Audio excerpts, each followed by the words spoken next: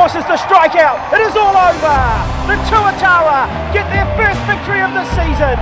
A victory very much dedicated to the memory of Ryan Costello. It was just fun to see the guys out there having fun and finally get our first win here at North Arbor Stadium. Job's just put the ball in play, hope for the best, which happened, you know.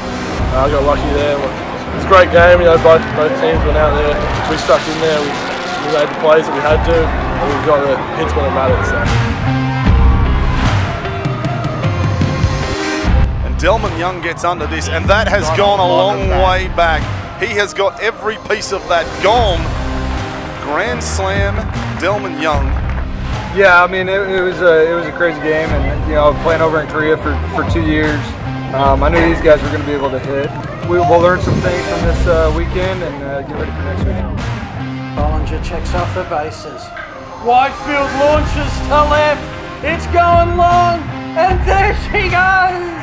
A grand slam to Aaron Whitefield. No, I was just looking to put something in the outfield, score 1 or score 2, and you know, ended up putting it over the fence and score 4.